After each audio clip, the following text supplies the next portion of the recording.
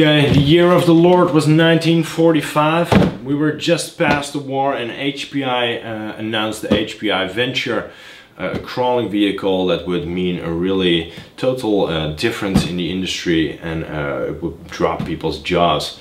And they announced it on all their social media platforms and on newspapers and stuff, and it just didn't come. Well, you know what? It finally did come. All bullshit aside, it took them I think 2-3 years to release this vehicle. I think it first emerged in 2015, like early 2015.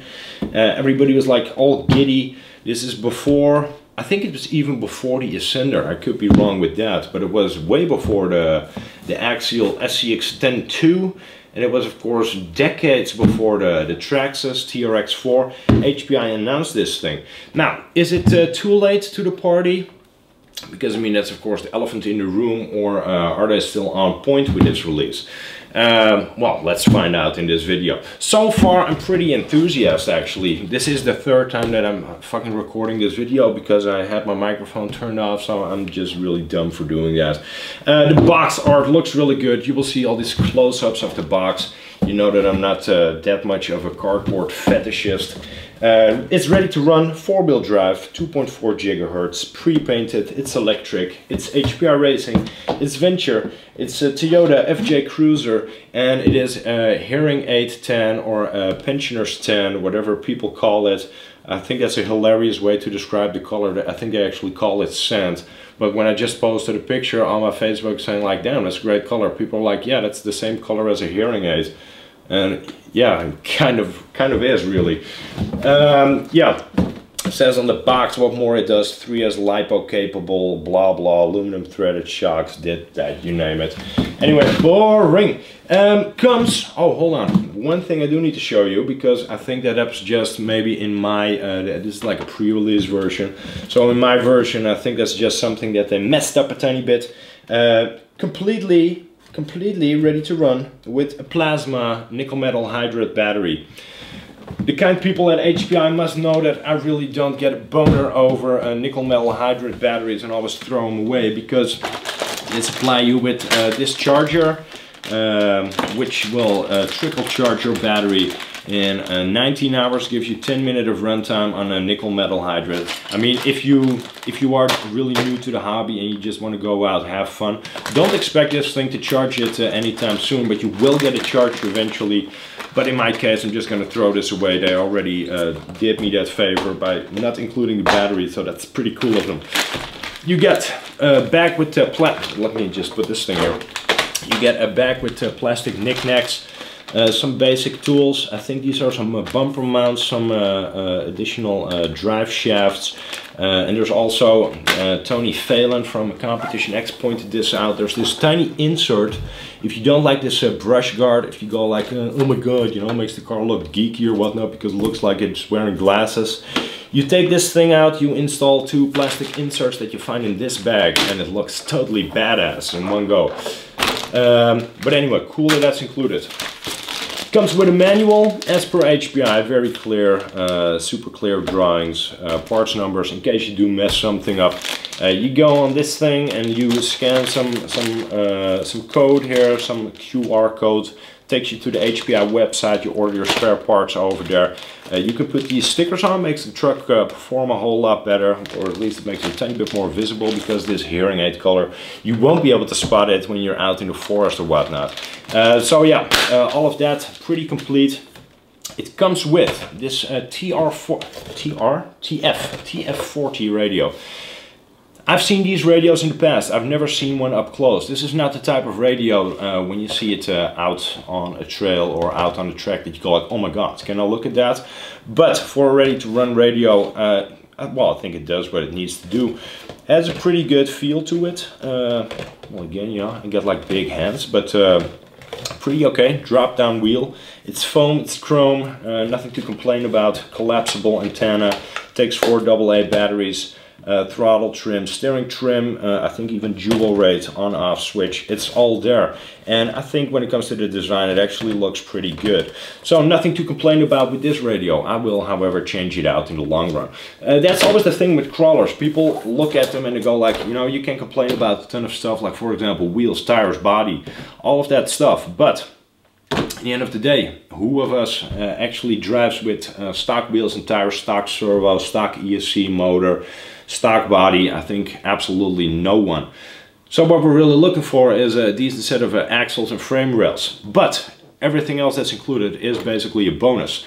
If you look at the car, it's pretty short in footprint, or in footprint like wheelbase wise. It's what you're used to with your Axial SCX10 your longer wheelbase Vaterra Ascender, because the Bronco was really short, and also pretty comparable to Traxxas TRX4. I will make sure to perhaps make a video in which I put all those trucks side to side so you can see the similarities but also the differences.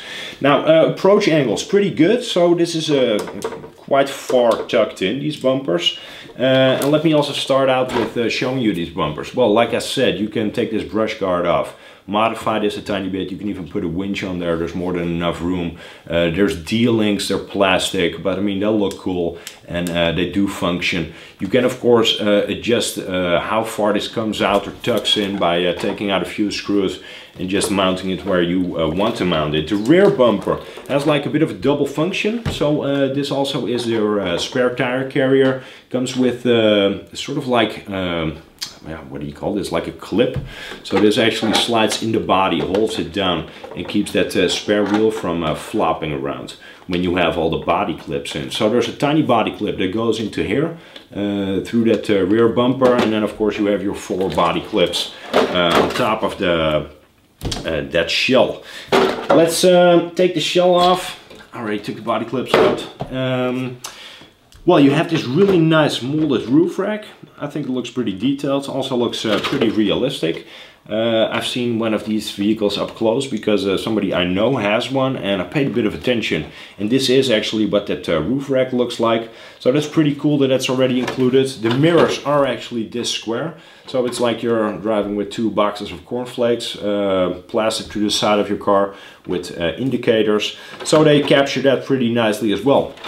Now at first glance you would think that these wheel arches, that they're like bolted on in rubber or whatever, just like you would find them on for example a TRX4. That's not the case. All of this is paint trickery. So they actually put some black flat black, whatever the hell you want to call it, on the outside of that Lexan body. Makes it look really good in my book. It doesn't need a whole lot for it to look well, quite realistic out of the box. I think they really did a great job with it. The front as well looks good, but I'm pretty sure that people like, for example, James Knight at Knight Customs, that they will design a whole new grille piece with headlights, light buckets, indicators, all that, windshield wipers, you name it. So those will be most likely items that you can expect at Shapeways at some point. Same goes for the rear with these tail lights. Pretty sure that some tail light buckets will be made for those as well. So you can just install an LED and insert a light kit and go out in the dark as well. Well, also of course with inner wheel wells, inner fenders, whatever you want to call them. All that stuff will be developed over time. One tiny thing that I would have liked to have seen was them masking off the headlights and the indicators and the taillights on the inside before actually painting it. I mean, they did such a great job with not painting over the windows like they did, for example, with the Traxxas TRX4, pointing over there because it's standing over there, where they did like a limo tint all the way around and just put black stickers on the outside, making it look really ugly. I think you will agree with me that when you put this body on the chassis, that it immediately looks really good and actually quite realistic. So it's just a matter of putting an interior panel in there and you have a trail truck that actually looks the part. Let's have a look at the chassis. Let's kill my lamps while I do that. This chassis itself, well, you know, in a way it looks just like every other crawler chassis, but then in a way it doesn't. Starts of course with this, well, call it like a ladder frame. So you got 2 chassis rails that are steel, like a C-channel chassis. It's a tiny bit wider in footprint than you would find it on, for example, an Axial SCX10. So the Axial SCX10, those bumper inserts, they're 70 millimeters, and I believe on this one they're actually 77. So you can use, for example, axial bumpers and stuff like that, and those bumper blanks, or those chassis blanks, like those pieces that you put on the very last part of the chassis, but most likely you will need to use a spacer or something. All in all, not really a big deal. Well, the bumper, we've gone over that. Then you have these axles. They are really heavy, by the way. So you have over here on the left, which is an interesting part, you have the part where the panhard connects and also where the link connects. That's all one bit, and it also connects to the shock. So this thing actually has like a triple function. And then the one on the right doesn't mount the panhard, of course, but just the shock and the link. And all these parts in the back as well, they're all cast aluminum. The diff covers as well, they're cast aluminum. So that's already a whole lot of weight down low. So you do have plastic wheels and, well, quite light tires, but plastic rims. They look quite detailed. If you add some more weight to these wheels by using some aluminum rims, for example, you will have a truck that's really planted. Interesting fact, steering link. Chassis mounted servo, steering link in the front, and then the link actually going from left to right is behind the axle, so super protected. I think that's a really cool design feature. Also means that there is like a tiny bit going on top of those steering hubs with an anodized aluminum plate, which seems to be stamped aluminum, but it looks really cool, and again adds to the weight a tiny bit. There's quite a bit of hardware going on over there as well. I think it looks really good and well designed and properly engineered. Let's go to the shocks first. Plastic shock hoops that feel really sturdy. So at first glance you might think that they're a tiny bit flimsy just because they look really thin, but they're quite stiff. You have aluminum bodied shocks. They're threaded, so you can adjust the preload on them. Dual rate suspension, so like a tiny spring on the top and then a longer spring at the bottom. They're white. I've seen a few people complain about that. I don't know really why you would complain about it, because I think it sort of like attracts the eye and adds to a tiny bit of details, and it gives you some more stuff to look at. Now the suspension tuning on it, at first it may feel like a tiny bit stiff, but I think that over time, once you get this thing out on the trails a tiny bit, that it will sort of soften up and loosen up a tiny bit. Has quite a bit of travel going on as well. I'm not one of those guys who partakes in a flexing Friday, but in case you are, I think you will find that this is pretty proper, because it's like one wheel up before the other one comes up. Rock sliders are included. The ones I found on the SCX10 version 2, they were pretty flimsy because I could not get them to stay unwarped when I mounted them. These look pretty neutral and they also feel pretty stiff.